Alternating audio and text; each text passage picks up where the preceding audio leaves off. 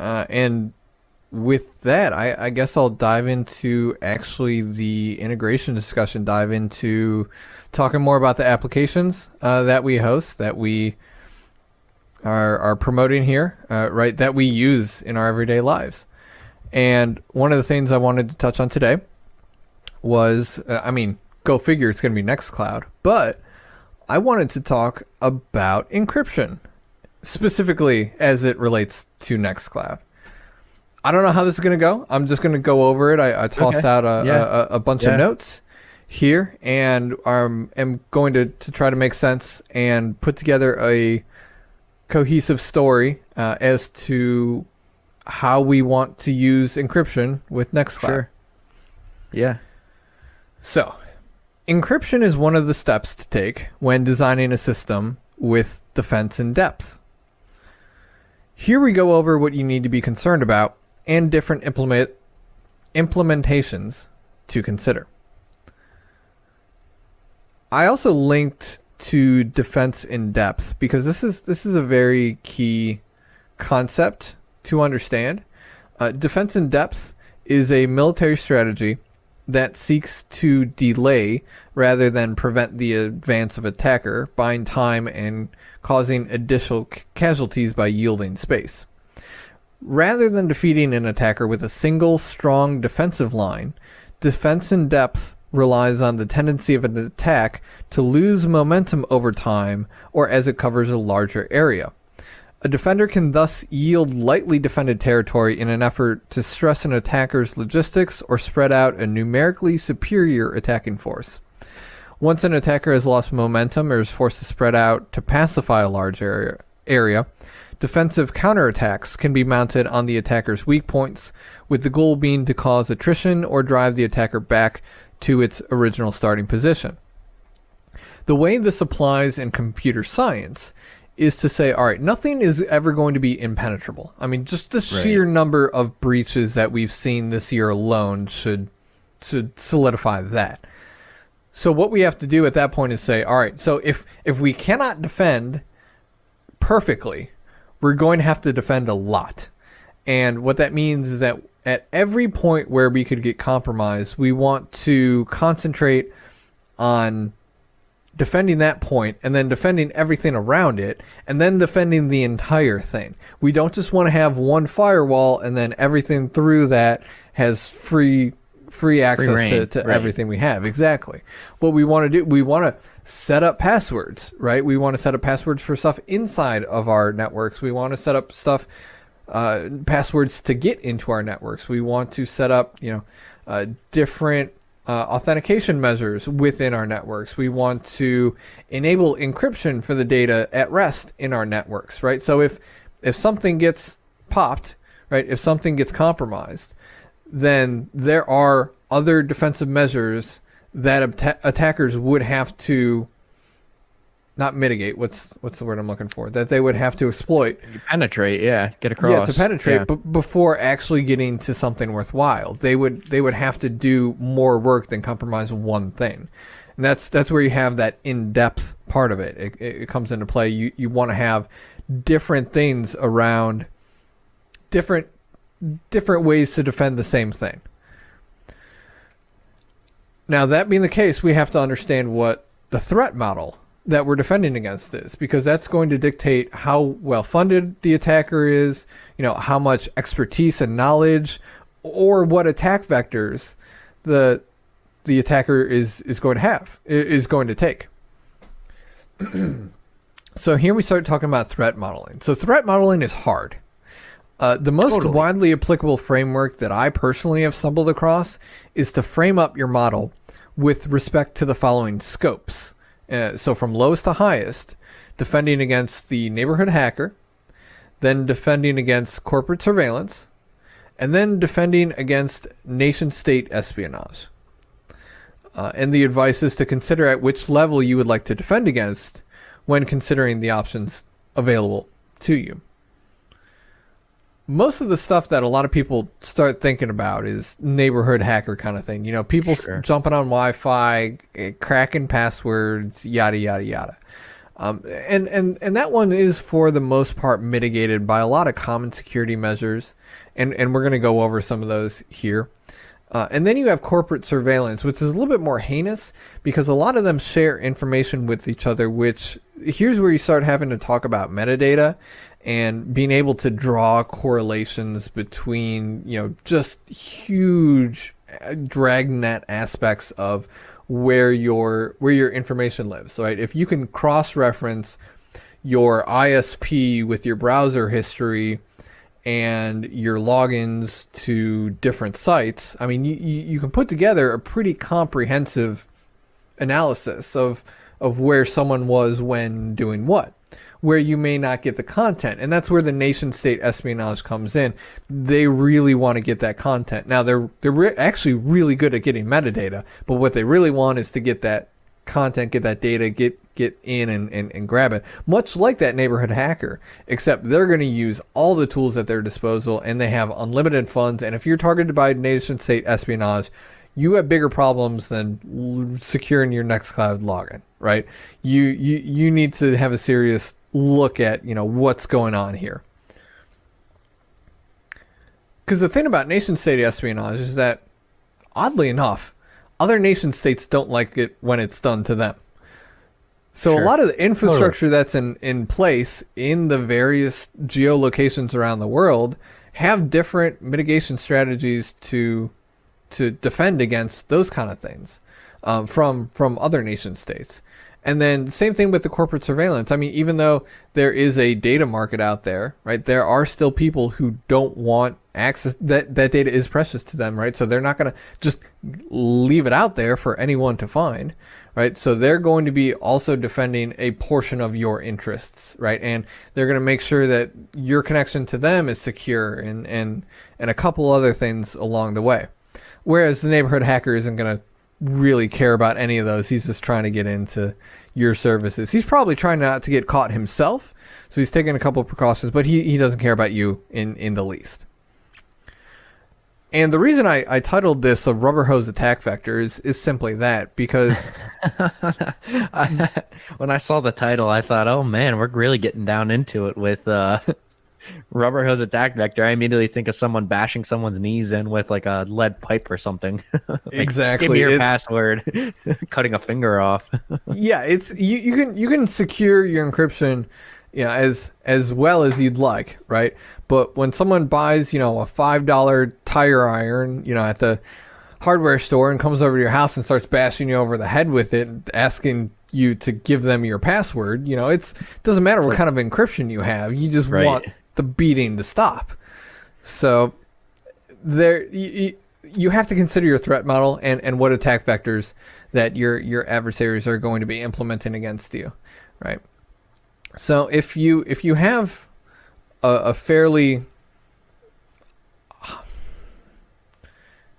if you're not threatened by nation state espionage, right? If you want to start talking about corporate surveillance, Nextcloud is a great place to start, because then you can own your own data, and that's a way to peacefully take it away from people who would otherwise sell it. And someone like us, right? We are in the business of securing your data and offering this service to you for this very purpose. Which is where we get into the responsibility levels of who's really responsible for securing what at which level. And going through the AWS training, they pointed out 3 different levels of responsibility, which I think are highly applicable here. The first is like the physical level and the infrastructure level, right? So who's actually providing you the hardware, who's providing you the server, who's providing you the heating and cooling, the server space, the network, all of that stuff. All of that right now for us is handled via DigitalOcean. So in diving into that a little bit, there are 2 types of storage that DigitalOcean has that, where it could be encrypted, right? So the first is the local droplet storage. So think of this as the hard drive on your computer, right? And this is not going to be any kind of object storage or block storage. This is going to be just where your OS sits. And this storage is not encrypted by default. Whereas their block storage, which is extensible storage, you can think of it as, like an external USB storage or like a NAS or any kind of storage array. And that's actually what it is. It's a huge storage array that sits next to their compute cluster. That is all encrypted at rest. So what does that mean? What does that mean? If you consider that your data, if we're just talking about the local droplet storage, if your data is sitting on that at rest, as it were, you have a file on a computer somewhere on your server, then if someone were to break into that data center and unplug the server, take it out of the rack, scamper on home with it, plug it into their network, access it, boot it up, then they would be able to grab that disk and read the contents of that disk.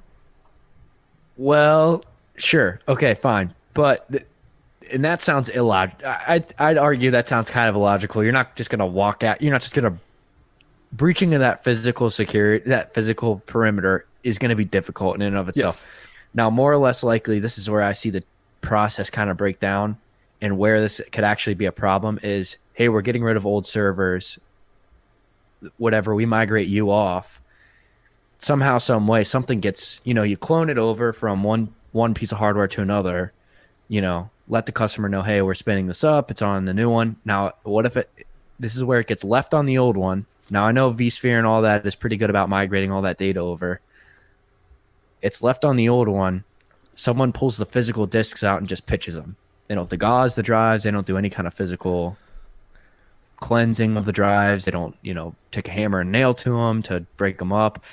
Someone pitches them, and sure enough, the garbage man's like, hey, guess what? I got 2 new drives. Or, someone at the recycling center is just like plugging them in and like, hey, there's still data on here. Let's kind of see what's going on here. Still, at the end of the day, both kind of far-fetched, but they're out there, right? They're vectors. Now, well, and there's even one more that hasn't even been brought up yet, but that's if you're able to obtain access to a server, right? Right. If you're able to cold boot a server, or you have a out of band, like an ILO, like you're able to have a virtual KVM and boot up a server, you would be able to, even by installing like a boot up operating system like DBAN on it or something, just check the discs at that point, right? Yeah, you have a live DVD on it, you mount the discs, and all the data's there too. So you don't actually even need physical access to that. But you do need access to the discs. Right. Right. You don't necessarily need access to the server. Physical now location. That's not the same with their block storage, which, like I said, their extensible storage, their entire storage array is encrypted by default. Sure. So they have all that. They have that data at rest, right? So that's always good. But keep in mind, if someone's popping a server, and by popping I mean exploiting or penetrating, right? If someone has gotten an exploit and has access to a server, then it doesn't matter if those files were encrypted when the server shut down, because the server is running right now, and those files are unencrypted. Unencrypted, right? And which is where we can transfer over to what is the responsibility level of the service provider, or the application host, or the operating system admin, right? So I pointed out 3 things here. We got 2 that are planned.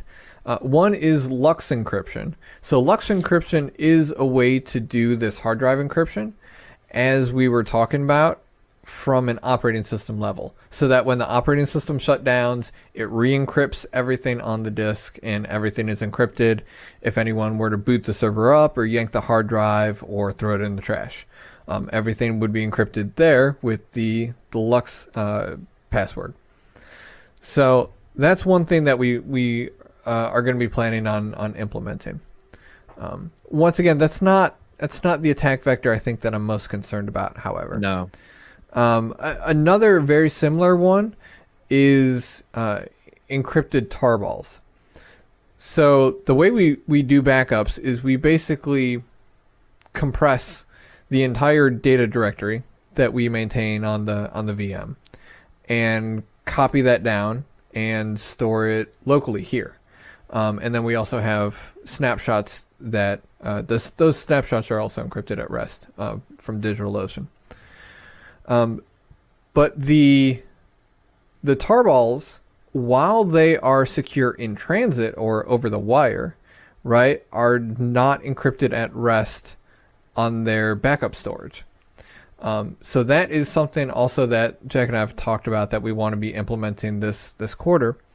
And also something not super concerning. I mean, it's in a the backups are secured, right, as much as any other physical security could be on a secure network, right? So once again, that's not my main concern. My main concern is someone being able to get into the server, and especially Lux isn't going to have help with that, and encrypting tarballs isn't going to happen with that, because if you think about it, as long as the operating system is running, those files are decrypted. Right. And if I were to have root access on that operating system as it's running, I can see all the files on the server.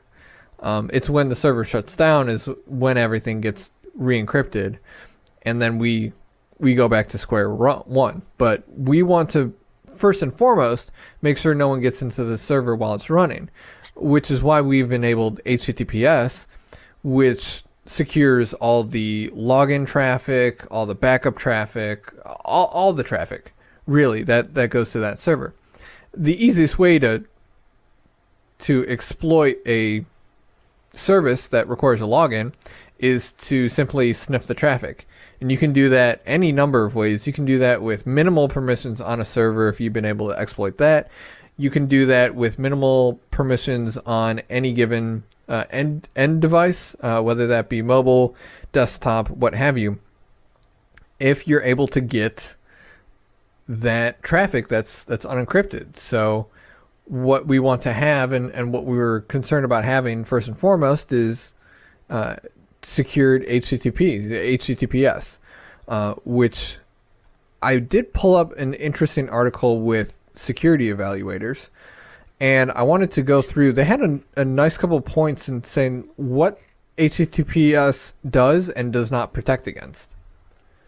So it protects against, let's see, it encrypts the traffic between your browser and the server to prevent eavesdropping on your web requests and responses. This is often referred to as confidentiality. HTTPS also offers authentication through the Certificate Authority System and integrity through Message Authentication Codes, or MACs. Those are actually the hashes, the CRC that we were talking about last week. Yeah. That's in a MAC. Yeah.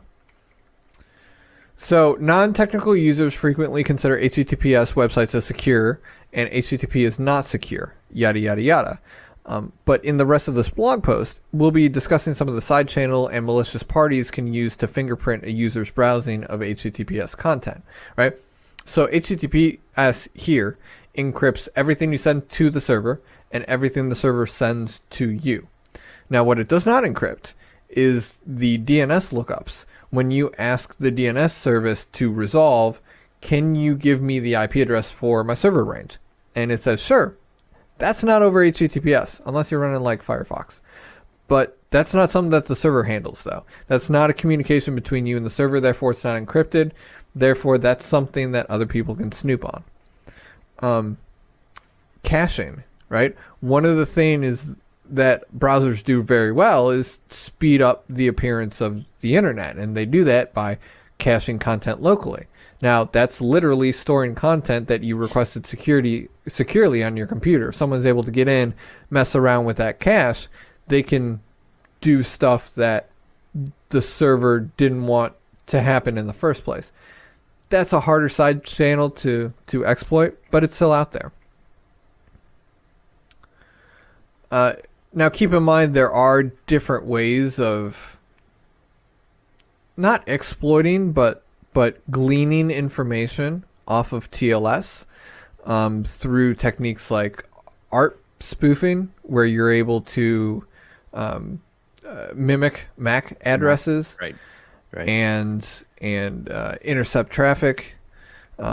Especially you can analyze a lot, even just with metadata via login, log out times. Like, yeah, I can, if I just sit there and look at your traffic, it's called, I forget what it was, but like back in the early days, I think it was the FBI, they used to profile people based on their water usage, because you could tell when someone was home and was taking a shower by when they use their water, right? Yeah. So, and as humans are creatures of habit, right? You could kind of count on when someone was going to be home to take a shower. If you analyze, their water bill enough, you'd see them get into a habit. And then if you needed to, ensure that they were going to be in a given place at a given time, that would be a good way to determine, I can see, they're here or they weren't here that day or something like that. So that was just a very interesting, you can glean a whole bunch of information from the seemingly smallest detail. That's why you have to profile the attack vector. You have to take a look at your threat models and say, all right, what am I really willing to defend against, right? What am I really willing to have secured? And we want the best bang for our buck, and we want it reasonably secured, right? Which is why we're willing to give so much and put so much towards the security. But we know that we can never give 100%. So with that in mind, there are a couple other things like telemetry, advertising, scams. Like HTTPS is not going to protect you from getting scammed. Oh, come on, Andrew, come on. You can't make that guarantee. Not today. Not today. That's all something that I think that's hilarious that you brought that one up. That's nothing more than comedy right there with that. HTTPS isn't going to protect you from a scam. And so I guess for anyone that, just because it has HTTPS anymore, most sites should have that. That's just encrypting traffic. That doesn't mean it's a verified, some certificates are issued via certificate authority. You can check like VeriSign and whoever, but anyone can go out and get a Let's Encrypt cert anymore. So that doesn't mean you're signing, if it says banking dot Russian website dot what is it, RU, that doesn't mean you're signing into your actual bank website. That just means a traffic secure. But man, that's a good one. That's hilarious. So those are the three things we went over. Lux, encrypted tarballs, HTTPS. Those are three things I think that is the service provider, the operating system admin's responsibility. Right. Now we get down here to the third level here, which is the application administrator or the consumer of the service. And there is actually still a weighty amount that they have to be responsible for. Right. First of all, they need to be not connecting to mybank.ru and preventing themselves from that. But there's a couple other things too. So what we don't have then, if we start thinking about this, we can implement Lux, which is going to be encryption at rest, or as I like to say, encryption at off. So if your server's off, it's encrypted. If your server's on, all bets are off. So what Nextcloud brings to the table is a couple different encryption types. And I'm going to actually start with their blog post, Encryption in Nextcloud, because it really does a good job of highlighting what is available. We went over what encryption is. We went over threat modeling. So encryption in Nextcloud. Nextcloud offers multiple layers of encryption for your data. First, data is protected when being transferred between clients and servers, as well as between servers. Second, data can be encrypted on storage. And last but not least, we offer end-to-end encryption in the clients. Each has their place and offers a different kind of protection, suitable to protect from a specific type of threat. And they go into these types of threats. Now, we just talked about HTTPS, right? And they say Nextcloud uses plain and simple HTTP traffic for all file handling, which can be protected with TLS, which we do. TLS protects against attacks to capture data in transit between the server and client. It does not protect against a hacked device or server, but prevents data transfers on insecure networks like public Wi-Fi networks, mobile devices, or third-party networks from being intercepted, and is thus invaluable for a Nextcloud deployment.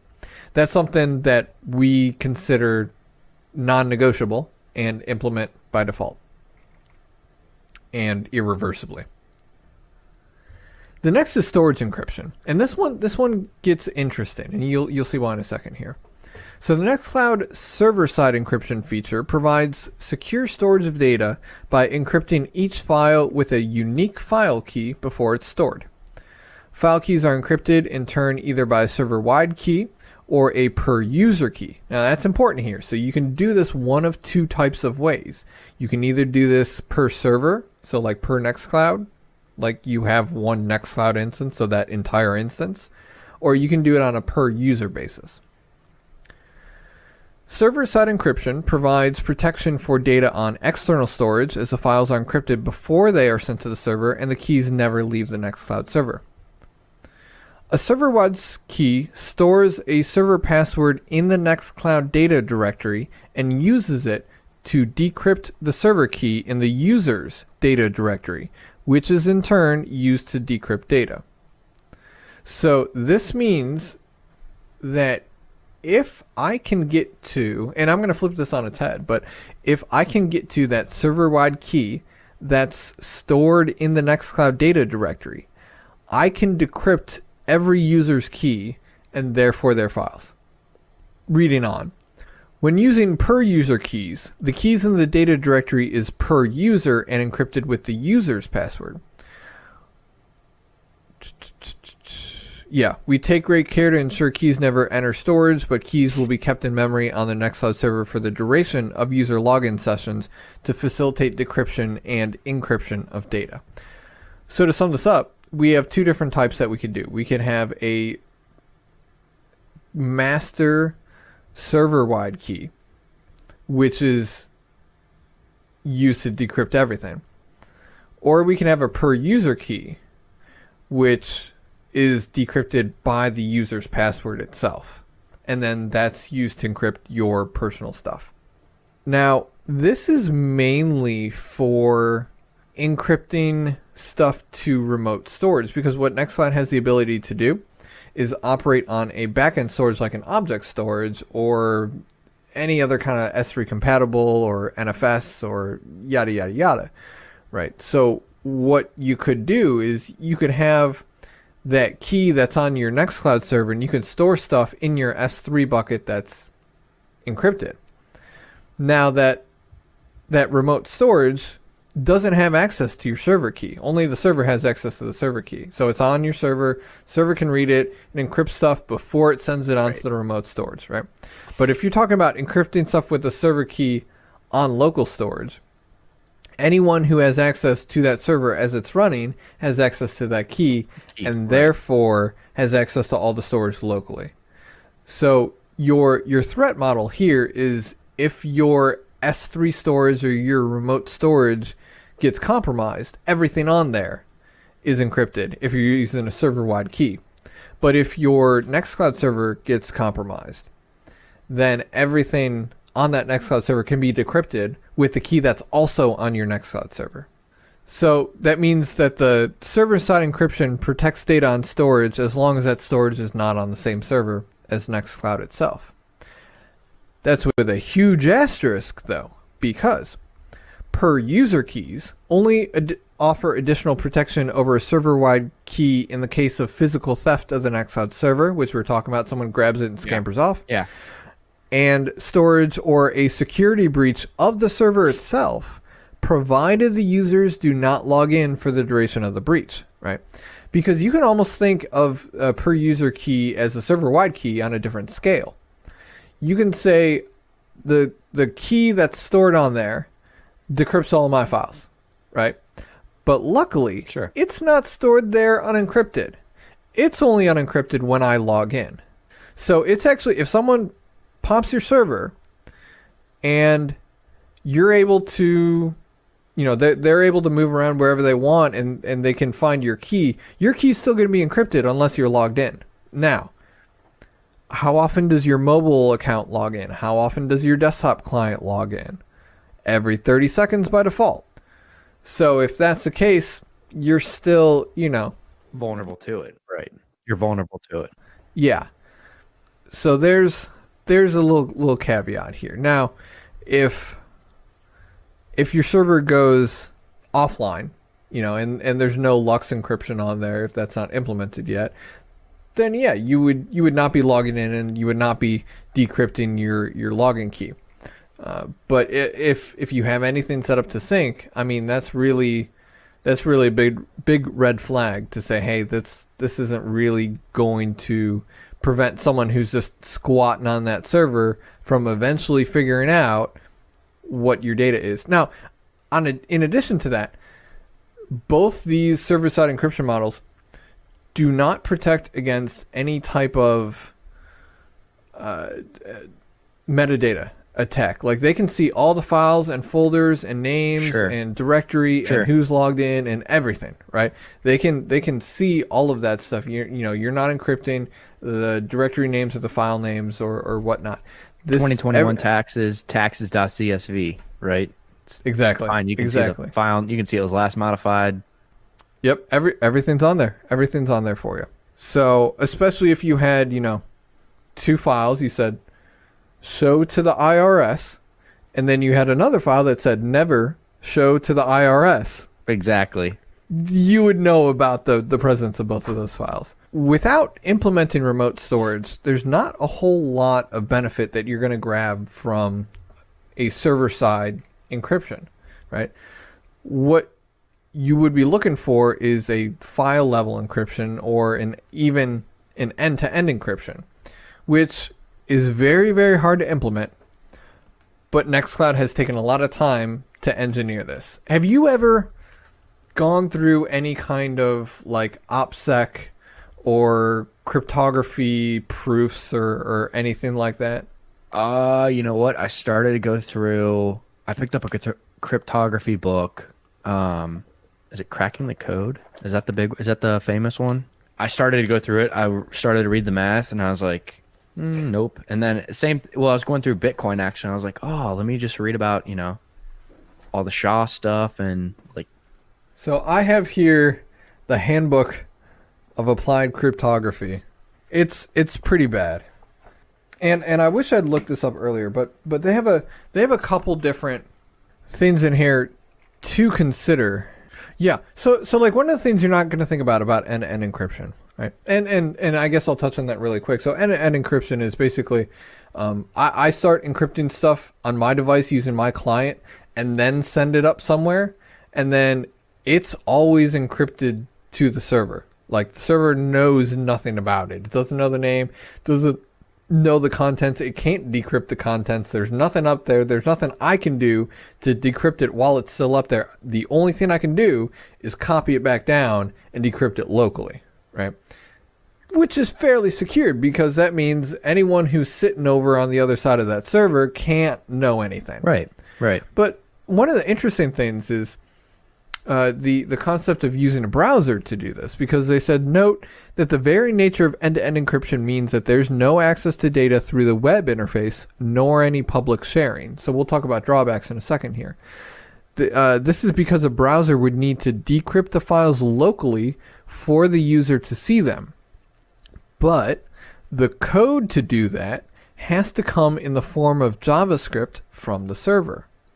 This would break the trust model, End-to-end encryption is meant to protect from the server, and thus one can't trust the code from the server to decrypt the data and not send a copy of the secure key to a third-party server or what have you.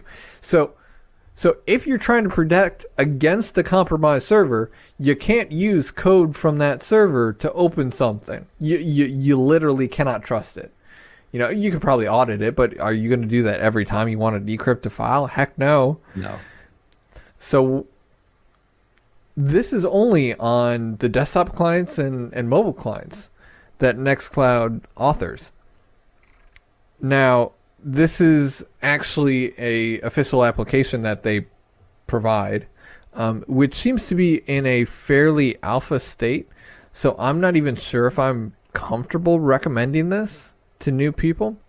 But what I would say is that the rest of their end-to-end encryption is a good read. I mean, it's what you would expect, right? They have a lot of good ideas. They have identity protection. They have trust on first use model.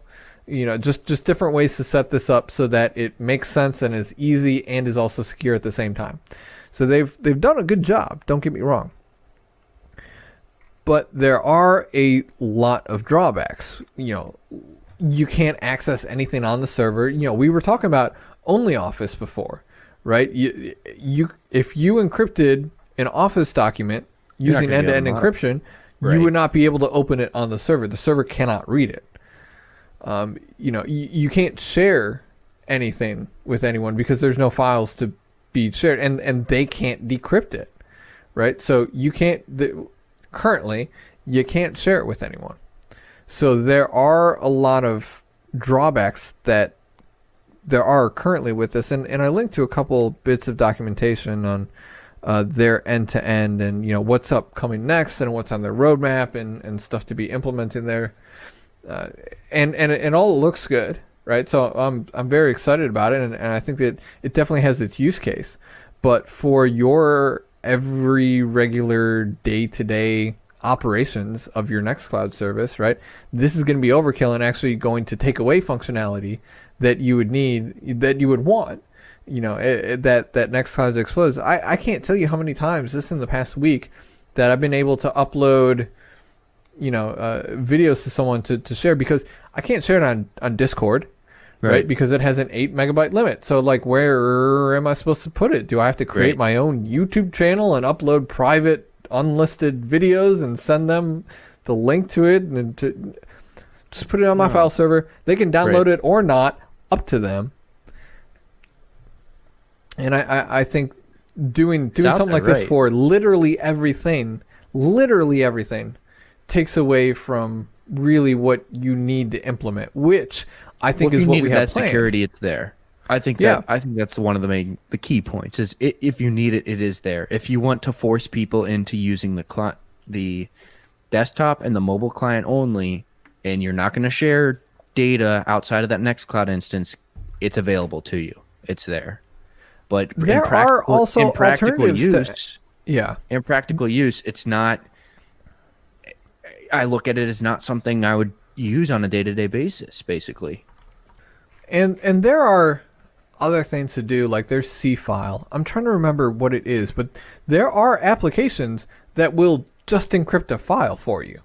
Like if you want to do that, I would say, and actually this is probably something I should have gotten ready, but there's like 2 or 3 applications that I've used in the past where I simply encrypted a file on my computer, right? And then once that file's encrypted and I only know the password, I can put that anywhere. I can put that up on Nextcloud. I can do whatever I want, right? And I don't need like a fancy end-to-end encryption to...